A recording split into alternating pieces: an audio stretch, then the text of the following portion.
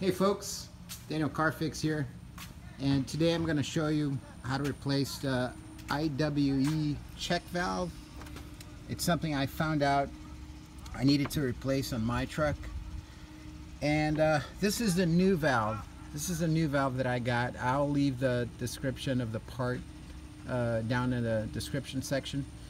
But the reason I'm replacing this valve is because on my truck, I got this truck used. It's a 2015 F150, and I was hearing some grinding noise coming from the front hub, and I couldn't really figure out what it was. And it wasn't intermittent. It wasn't on all the time. It would go on and off, that grinding noise. Then I did some research online, and I found out that it could be, there was a great probability that it was the IWE check valve. And what it does, it disengages and engages the front hub on a four-wheel drive truck, and it's a vacuum-based system. So this valve goes here. So this is the old valve, and I can see it's the old model. It's not the revised model because it's the actual valve is white, and it's attached to the solenoid that engages and disengages the system. So this is what we're going to replace. It's really simple. You really don't need any tool.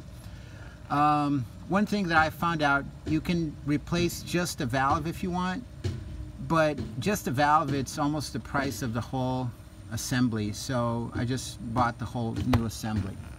So let's get this done. So one of the consequences of not replacing the valve and leaving the wheel potentially grinding, the IWE, is that it could end up to a much more expensive fix, right? This is an inexpensive fix. This valve is going to be $20 with shipping, between $15 to $20, $21.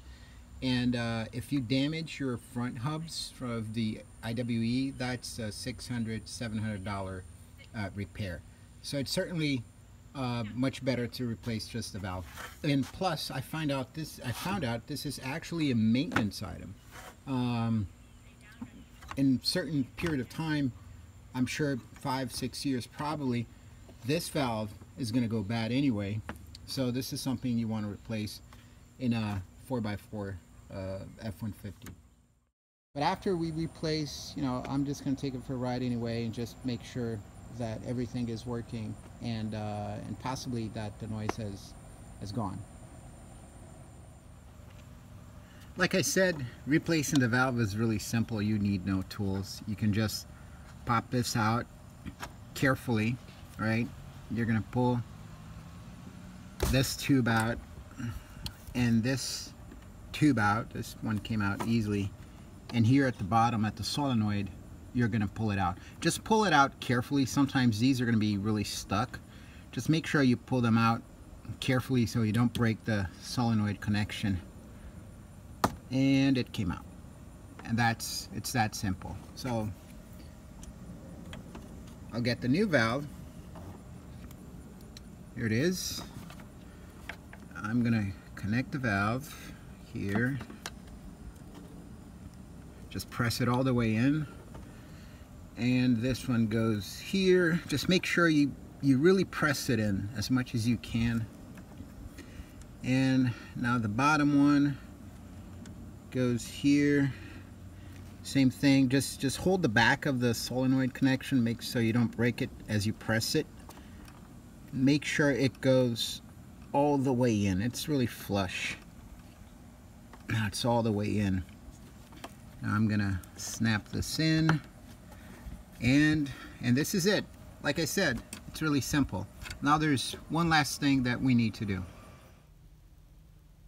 So the last step is, once you've replaced the valve, you just want to make sure that the four-wheel drive is engaging and disengaging properly. So I'm going to turn on the truck.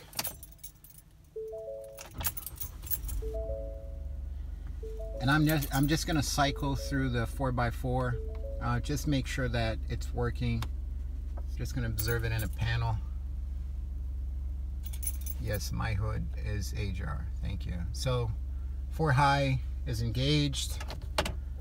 Now I'm just going to engage 4 low.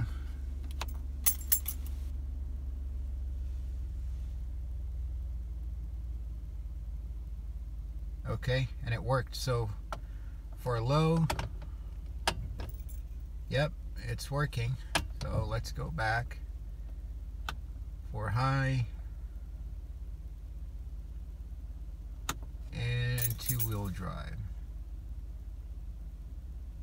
Okay, so the system is working. Now let's take it for a ride. Okay, so let's see if the grinding noise is still happening. It used to happen mostly when I would turn like this. So I'm going to make a turn here, and then when I accelerated from dead stop or a very slow speed like this, then I would hear the grinding noise for a moment.